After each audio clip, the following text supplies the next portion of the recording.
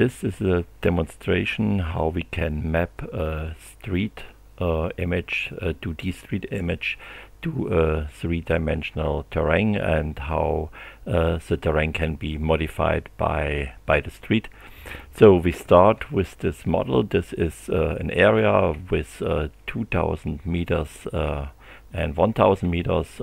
I use points at any 10 meters. That means we have here NURBS with 20,000 points, and this is our street model. In this case, it's a two-dimensional object which we can download, for example, from OpenStreetMap. So the database for the NURBS is this point set, and what we have to do is we have first to map this 2D curve up to the surface, and this is the mapping is now this line.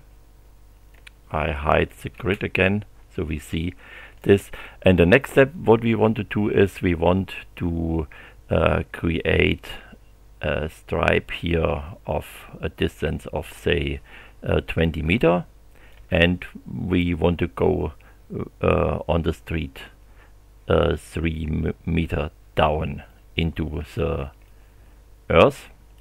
And so we can calculate a new terrain, and the new terrain first as point cloud looks like this. We can compare it with the old point cloud. Then here we see the differences.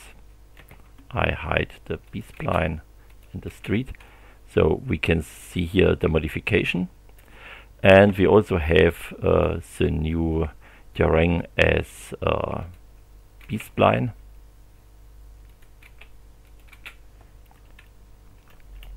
And here we can see the modification in this place, and we can create on the new terrain the street.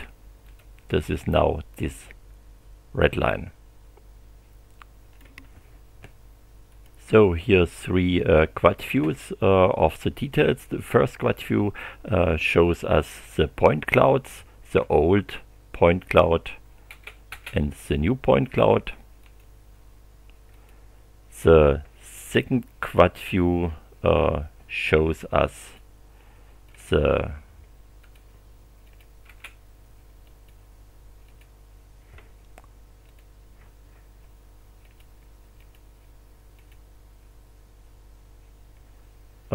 starting configuration. That means that the terrain and the 2D curve. And the third quad view shows us the results, the modified terrain and the new street. There are two possibilities to visualize the terrain.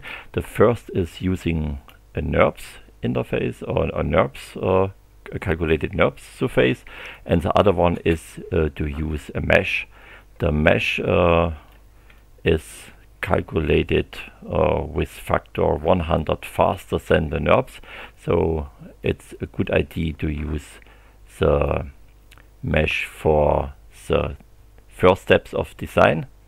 And here the same is for the new terrain, the mesh 2.